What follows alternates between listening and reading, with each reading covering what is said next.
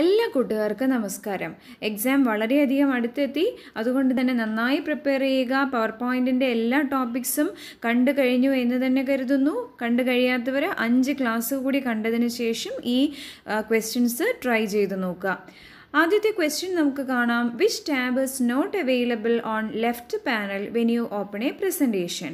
ഒരു presentation open ചെയ്യുമ്പോൾ left പാനലിൽ കാണുന്നത് ഏതൊക്കെയാണ്? സ്ലൈഡ്സും ഔട്ട്ലൈനും ആണെന്ന് നമ്മൾ ഓൾറെഡി പഠിച്ചു കഴിഞ്ഞു. ഈ സ്ലൈഡ്സും ഔട്ട്ലൈനും കാണുന്നത് ഓവർവ്യൂ പെയിനിനകത്താണ്. അത് കഴിഞ്ഞ് റൈറ്റ് സൈഡിൽ കാണുന്നത് സ്ലൈഡ് പെയിനാണ്. തൊട്ട് താഴെ കാണുന്നത് നോട്ട്സ് പെയിനാണ്. അപ്പോൾ ക്വസ്റ്റ്യൻ ചോദിച്ചത് ഇടതുവശത്ത് കാണാത്തത് ഏത്? ഔട്ട്ലൈനും സ്ലൈഡ്സും നമുക്ക് ഇടതുവശത്ത് കാണാവുന്നതാണ്. ആൻസർ എന്താണ്? നോട്ട്സ്.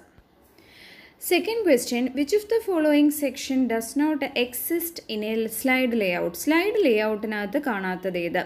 സ്ലൈഡ് ലേഔട്ട് എന്ന് കേൾക്കുമ്പോൾ തന്നെ ഓർമ്മ വരേണ്ടത് ഹോം ടാബിനകത്തുള്ള ലേഔട്ട് ഓപ്ഷനാണ്. Home ടാബിലെ layout ഓപ്ഷനകത്ത് 9 default slide settings ആണ് കാണുന്നത്.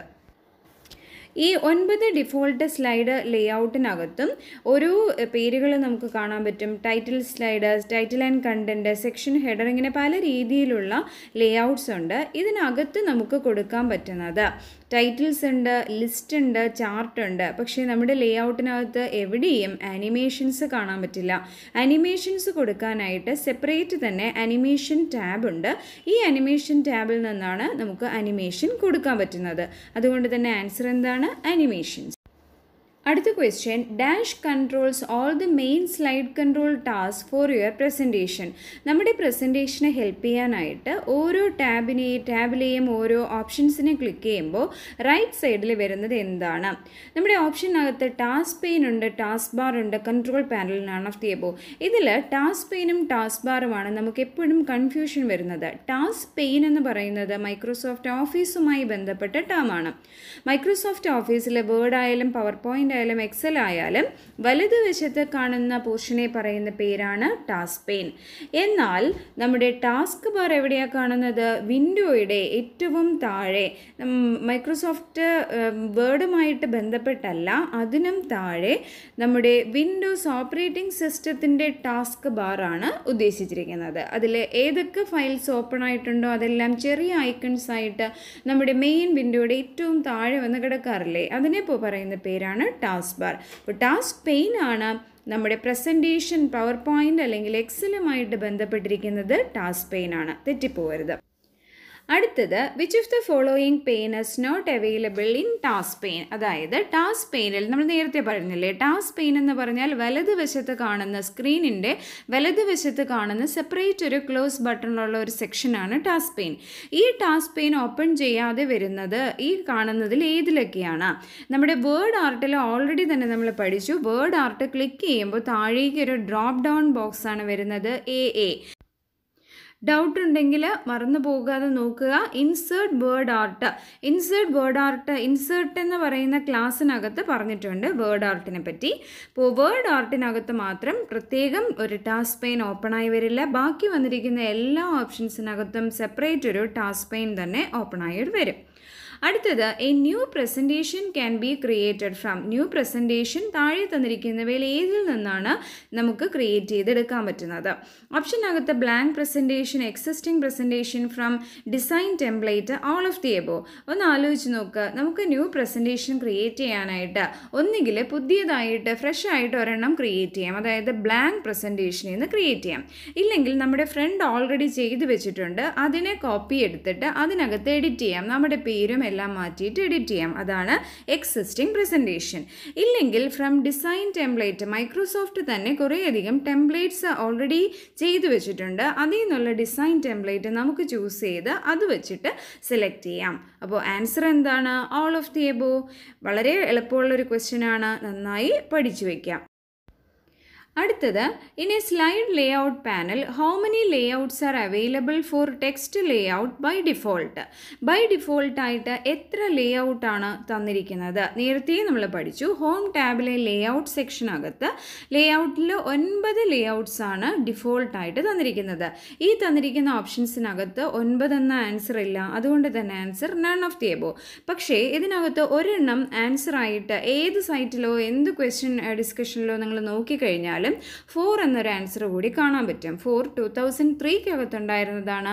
2007 മുതൽ ഇങ്ങോട്ടേക്ക് 2007 ആയാലും 10 ആയാലും 13 ആയാലും എല്ലാം തന്നെ 9 ഡിഫോൾട്ട് ലേഔട്ട് സെറ്റിങ്സ് ആണ് ഉള്ളത്. ആ 9 ഡിഫോൾട്ട് ലേഔട്ട് സെറ്റിങ്സിൻ്റെ പേര് കൂടി പഠിച്ചെടുക്കാൻ നോക്കുക. പേര് ഞാൻ ഒരിക്കൽ വായിച്ചു തരാം. Title slide, title and content. Title വരുന്ന 3 എണ്ണമാണുള്ളത്. ടൈറ്റിൽ സ്ലൈഡും ടൈറ്റിൽ ആൻഡ് കണ്ടൻറ്റും ടൈറ്റിൽ ഉള്ളി. അത് കഴിഞ്ഞ് വരുന്നത് സെക്ഷൻ ഹെഡറുണ്ട്. പിന്നീട് to content title and content ഇല്ലേ, അതുപോലെ തന്നെ 2 കണ്ടൻറ്റ്സ് വെച്ചിട്ട് നമുക്ക് പ്രിപ്പയർ ചെയ്യാം. 2 കണ്ടൻറ്റ് കമ്പാരിസൺ, പിന്നീടുള്ളത് ബ്ലാങ്ക്, കണ്ടൻറ്റ് വിത്ത് ക്യാപ്ഷൻ, പിക്ചർ വിത്ത് ക്യാപ്ഷൻ. ഇത്രയും കാര്യങ്ങൾ ഓർത്ത് പഠിക്കാം. അടുത്തത് what let's you to create new presentation by selecting readymade phone colour and graphics effect. Readymade phone കളറും ഗ്രാഫിക്സ് എഫക്റ്റും എല്ലാം കൊടുക്കുന്നത് മൈക്രോസോഫ്റ്റിൻ്റെ ഡിസൈൻ ടെംപ്ലേറ്റിനകത്താണ്.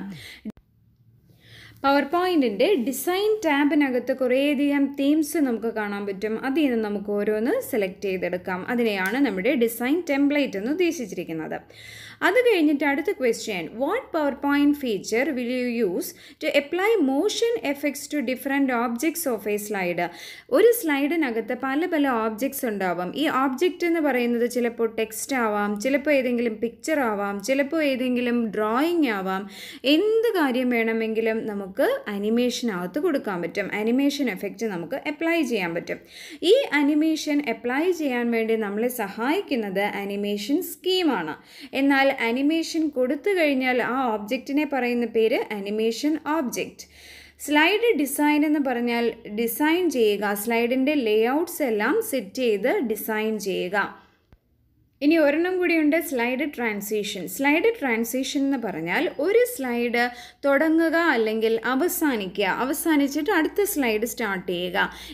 ഇതിനെ പറയുന്ന പേര് സ്ലൈഡ് ട്രാൻസിഷൻ. ഒരു സ്ലൈഡിൽ നിന്നും അടുത്തതിലേക്ക് പോകുമ്പോൾ നമുക്ക് എന്തൊക്കെ എഫക്ട്സ് ആഡ് ചെയ്യാം, അതിനെ സ്ലൈഡ് ട്രാൻസിഷൻ എന്ന് പറയും. എന്നാൽ അനിമേഷൻ എന്താണ്? ഒരു സ്ലൈഡിനകത്തെ ഓബ്ജക്ട്സിന് കൊടുക്കുന്ന മൂവ്മെൻറ്റ് എഫക്റ്റിനെ പറയുന്ന പേരാണ് അനിമേഷൻ. അടുത്ത ക്വസ്റ്റ്യൻ നമ്മളിപ്പോൾ പറഞ്ഞതിൻ്റെ തുടർച്ചയായിട്ടുള്ള ക്വസ്റ്റ്യൻ ആണ്, what feature will you use to apply motion effects in between A slide exits and another enters. എന്ന് പറഞ്ഞാൽ ഒരു സ്ലൈഡ് പോയി അടുത്ത സ്ലൈഡ് തിരിച്ചു തുടങ്ങുന്നതിനെ പറയുന്ന പേര് സ്ലൈഡ് ട്രാൻസിഷൻ. അടുത്ത question, which short cut key ഇൻസേർട്ട്സ് A new slide in the current presentation. പുതിയ പ്രസൻറ്റേഷനകത്ത് ഒരു പുതിയ സ്ലൈഡ്, ഇപ്പോൾ നടക്കുന്ന പ്രസൻറ്റേഷനകത്ത് പുതിയൊരു സ്ലൈഡിനെ ഇൻസേർട്ട് ചെയ്യാനായിട്ട് ഉപയോഗിക്കുന്ന ഷോർട്ട് കട്ട് Ctrl+M ആണ്. എന്നാൽ Ctrl+N എന്തിനു ഉപയോഗിക്കും? N for new presentation open ചെയ്യാനായിട്ട് N യൂസ് ചെയ്യും, Ctrl+N യൂസ് ചെയ്യും, Ctrl+S സേവ് എന്ന് പറയുന്ന ഓപ്ഷന് പകരമായിട്ടുള്ള ഷോർട്ട് കട്ട് Ctrl+S. അടുത്തത്, what happens if you select first and second slide and then click on new slide button on toolbar? ഇത് ഉദ്ദേശിച്ചിരിക്കുന്നത് ആദ്യത്തെ 2 slide അല്ലെങ്കിൽ ഏതെങ്കിലും 2 സ്ലൈഡ് സെലക്ട് ചെയ്ത് വെച്ചുകൊണ്ട് നമ്മളിപ്പോൾ ഒന്നുകിൽ Ctrl+M പ്രസ് ചെയ്യുന്നു, ഇല്ലെങ്കിൽ റൈറ്റ് ക്ലിക്ക് ചെയ്തിട്ട് ന്യൂ സ്ലൈഡ് സെലക്ട് ചെയ്യുന്നു, ഇല്ലെങ്കിൽ ഹോം ടാബിൽ നിന്നും ന്യൂ സ്ലൈഡ് സെലക്ട് ചെയ്യുന്നു. ഇത്രയും ചെയ്ത് കഴിയുമ്പോൾ ഈ പുതിയതായിട്ട് വരുന്ന സ്ലൈഡ് എവിടെയായിരിക്കും ക്രിയേറ്റ് ആവുന്നത്? വളരെ എളുപ്പമാണ്. ഏത് 2 സ്ലൈഡാണോ സെലക്ട് ചെയ്തിരിക്കുന്നത് അതിൻ്റെ തൊട്ട് താഴെ തന്നെ വരും. ഇതിനകത്തിപ്പോൾ ഫസ്റ്റും സെക്കൻഡും സ്ലൈഡുമാണ് സെലക്ട് ചെയ്തിരിക്കുന്നതെങ്കിൽ പുതിയ സ്ലൈഡ് എവിടെയായിട്ട് വരും? 3rd സ്ലൈഡായിട്ട് വരും. ഇത്രയേ ഉള്ളൂ. വളരെ എളുപ്പമുള്ള ക്വസ്റ്റ്യൻ ആണ്, ഓർത്തു വയ്ക്കാം. അടുത്തത്, which of the following method can insert A new slide in current presentation. ഞാനിപ്പോൾ പറഞ്ഞില്ലേ, പുതിയൊരു സ്ലൈഡ് ഇൻസേർട്ട് ചെയ്യാനായിട്ട് നമുക്കുള്ള മെത്തേഡ്സ് ഏതൊക്കെയാണ്? Ctrl+M, ഷോർട്ട് കട്ട് Ctrl+M ഉണ്ട്. അതേപോലെ തന്നെ ഹോം ടാബിനകത്ത് ന്യൂ സ്ലൈഡ് ക്ലിക്ക് ചെയ്യുക, ഇല്ലെങ്കിൽ ചെയ്യാൻ പറ്റുന്നത് ലെഫ്റ്റ് സൈഡിലെ സ്ലൈഡ് പെയിനില്ലേ, അതിനകത്ത് സ്ലൈഡ് പെയിൻ എന്നല്ല, ഓവർവ്യൂ പെയിൻ എന്നാണ് പറയുന്നത്. ഈ ഓവർവ്യൂ പെയിനിനകത്തെ ഏതെങ്കിലും ഒരു സ്ലൈഡിൽ വെച്ചിട്ട് റൈറ്റ് ക്ലിക്ക് ചെയ്ത് കഴിയുമ്പോൾ നമുക്ക് ന്യൂ സ്ലൈഡ് എന്ന ഓപ്ഷൻ കിട്ടും. അത് സെലക്ട് ചെയ്ത് കഴിഞ്ഞാൽ പുതിയ സ്ലൈഡ് കിട്ടും. ഇപ്പോൾ സ്ക്രീനിൽ കാണുന്ന ക്വസ്റ്റ്യൻ 2003 റിലേറ്റ് ചെയ്താണ് എഴുതിയിരിക്കുന്നതെങ്കിലും നമുക്കൊന്ന് വായിച്ചു നോക്കാം. Answer: right click on the slide panel and choose new slide. അടുത്തത് from insert menu choose new slide. ഇത് മെനു എന്ന് കാണുന്നത് 2003 ആയതുകൊണ്ടാണ്. ഇവിടെ നമുക്ക് വേണ്ടത് home ടാബിനകത്തുള്ള new സ്ലൈഡാണ്. Click on new slide button on tool bar. നമ്മുടെ ആൻസർ എന്താണ്? All of the above. അടുത്തത്, ഇനി power point presentation sound clips insert ചെയ്യാൻ പറ്റും, പക്ഷേ മൂവി ക്ലിപ്സ് ഇൻസേർട്ട് ചെയ്യാൻ പറ്റില്ല. ആദ്യത്തെ option. Movie clips can be inserted but not sound clips. അടുത്തത്, ബോത്ത് കനോട്ട് ബി ഇൻസേർട്ടഡ്. നാലാമത്തത്, ബോത്ത് ക്യാൻ ബി ഇൻസേർട്ടഡ്. നമ്മൾ ഓൾറെഡി തന്നെ പഠിച്ചു കഴിഞ്ഞു. ക്ലിപ്പ് ആർട്ട് വഴി 4 കാര്യങ്ങൾ ഇൻസേർട്ട് ചെയ്യാം. പിക്ചർ ഇൻസേർട്ട് ചെയ്യാം, ഡ്രോയിങ്, മൂവി ആൻഡ് ഓഡിയോ. അപ്പോൾ വീഡിയോ ക്ലിപ്പും ഓഡിയോ ക്ലിപ്പും ഇൻസേർട്ട് ചെയ്യാൻ പറ്റുമെന്ന് പഠിച്ചു. അല്ലെങ്കിൽ തന്നെ വീഡിയോ അല്ലെങ്കിൽ ഓഡിയോ ക്ലിപ്സ് ഇൻസേർട്ട് ചെയ്യാൻ സെപ്പറേറ്റ് ഓപ്ഷൻസ് തന്നെ ഉണ്ട്. അതുകൊണ്ട് തന്നെ ആൻസർ എന്താണ്? Both can be inserted. വളരെ എളുപ്പമാണ്.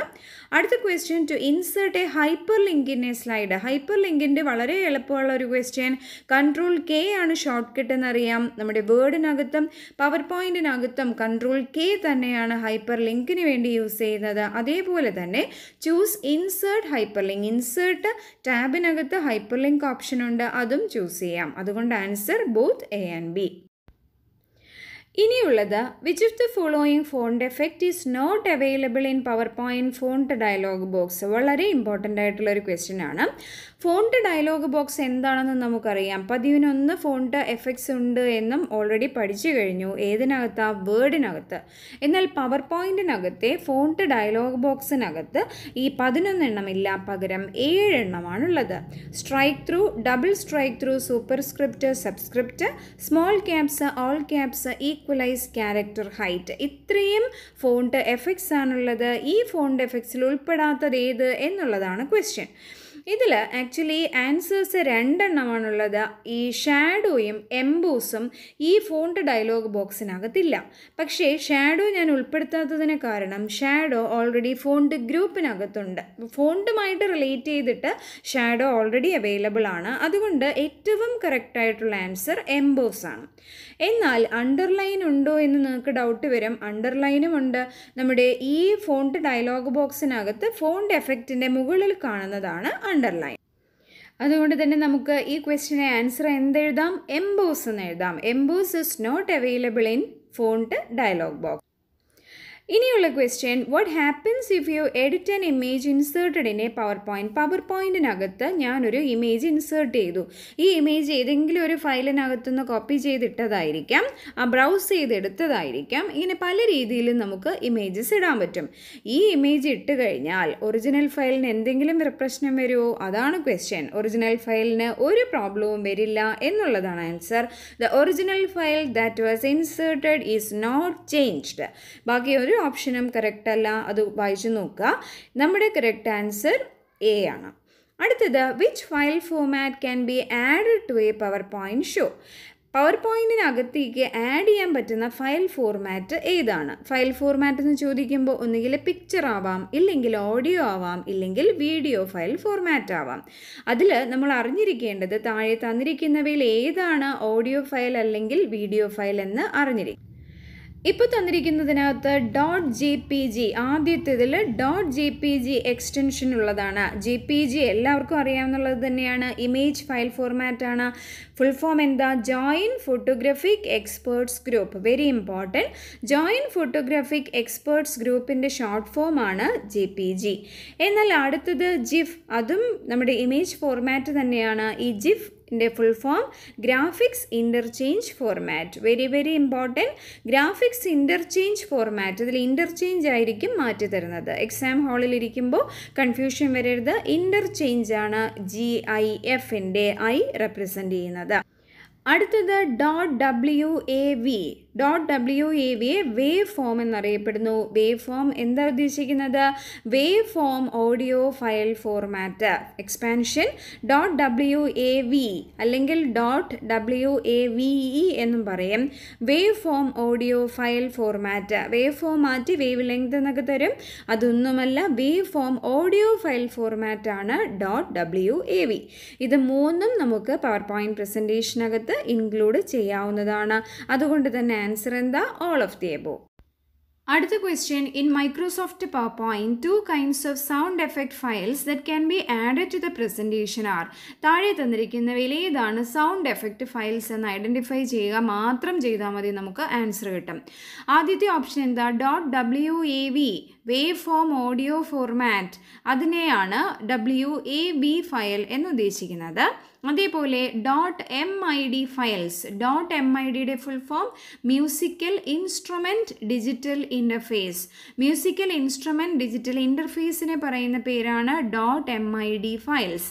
അത് കഴിഞ്ഞ് താഴെ തന്നതെല്ലാം തന്നെ നമ്മൾ ഓൾറെഡി പഠിച്ചു കഴിഞ്ഞതാണ്. ഇതിനകത്ത് തന്നിരിക്കുന്നതിൽ ഓഡിയോ ഫോർമാറ്റ്സ് ഏതാണ്? ഓപ്ഷൻ എ മാത്രമേ ഉള്ളൂ. അതുകൊണ്ട് തന്നെ ആൻസർ എന്താണ്? .wav files and .mid files. അടുത്തത്, material consisting of text and numbers is best presented as. ടെക്സ്റ്റും നമ്പേഴ്സും ബെസ്റ്റായിട്ട് നമുക്ക് പ്രസൻറ്റ് ചെയ്യാൻ പറ്റുന്നത് എപ്പോഴും ഒരു ടേബിൾ ഉപയോഗിച്ചായിരിക്കും. ഒരു ടേബിൾ സ്ലൈഡാണ് നമ്മുടെ correct answer. Bulleted slide, title slide എല്ലാം തന്നിട്ടുണ്ട്. പക്ഷേ ബെസ്റ്റ്, ഈ ക്വസ്റ്റ്യൻ നന്നായി തന്നെ പഠിച്ചു വയ്ക്കുക. കുറേയധികം ക്വസ്റ്റ്യൻ പേപ്പറിൽ കണ്ടിട്ടുള്ള ക്വസ്റ്റ്യൻ ആണ്. ടെക്സ്റ്റും നമ്പേഴ്സും ഏറ്റവും ബെസ്റ്റായിട്ട് റെപ്രസെൻറ്റ് ചെയ്യാൻ പറ്റുന്നത് ടേബിൾ സ്ലൈഡിനകത്ത്.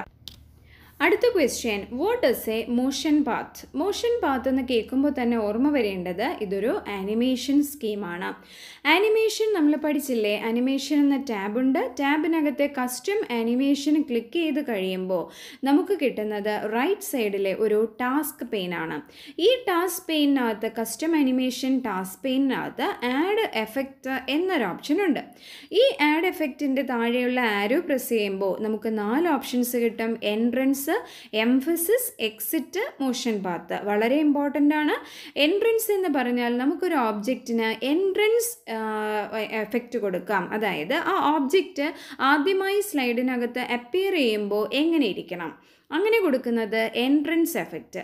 അടുത്തത് എംഫസിസ് എന്ന് പറഞ്ഞാൽ ആ ഓബ്ജക്റ്റ് അവിടെ എത്തി, പക്ഷേ ചിലപ്പോൾ അത് ഗ്ലോ ചെയ്യും, അല്ലെങ്കിൽ ഗ്രോ ചെയ്യും, അല്ലെങ്കിൽ അത് സ്പിൻ ചെയ്യും. അങ്ങനെ നമ്മളെ കുറച്ചുകൂടി അട്രാക്റ്റ് ചെയ്യിക്കാൻ വേണ്ടിയിട്ട് അതിനെ എംഫസൈസ് ചെയ്ത് കൊടുക്കാം. എന്നാൽ അടുത്തത് എക്സിറ്റ് ആണ്. ഈ ഓബ്ജക്റ്റ് അവിടെ നിന്ന് പോയി ചിലപ്പോൾ പുതിയൊരു ഓബ്ജക്റ്റ് വരികയായിരിക്കും. അപ്പോൾ ആ എക്സിറ്റിന് നമുക്കൊരു എഫക്റ്റ് കൊടുക്കാം. ഇനിയുള്ളത് മോഷൻ പാത്ത്സ്, അതായത് ആ ഓബ്ജക്റ്റ് ആ സ്ലൈഡിനകത്ത് തന്നെ അങ്ങോട്ടും ഇങ്ങോട്ടും മൂവ് ചെയ്യുന്ന രീതിയിൽ നമുക്ക് കൊടുക്കാൻ പറ്റും. അതിനെയാണ് മോഷൻ പാത്ത് എന്ന് പറയുന്നത്.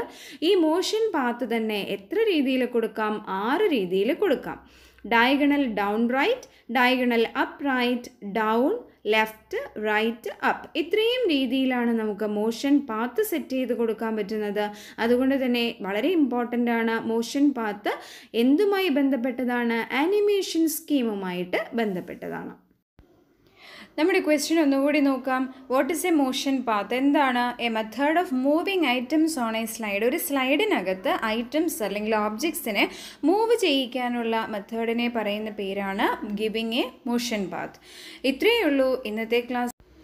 എല്ലാവരും നന്നായി തന്നെ പഠിക്കുക. പഠിച്ചത് വീണ്ടും വീണ്ടും ഓർത്തെടുക്കാൻ ശ്രമിക്കുക. നന്നായി എക്സാം എഴുതാൻ പറ്റട്ടെ എന്ന് ആത്മാർത്ഥമായി ആഗ്രഹിക്കുന്നു, ആശംസിക്കുന്നു, പ്രാർത്ഥിക്കുന്നു. എല്ലാവർക്കും നല്ലൊരു ദിവസം ആശംസിച്ചുകൊണ്ട് നിർത്തുന്നു. താങ്ക്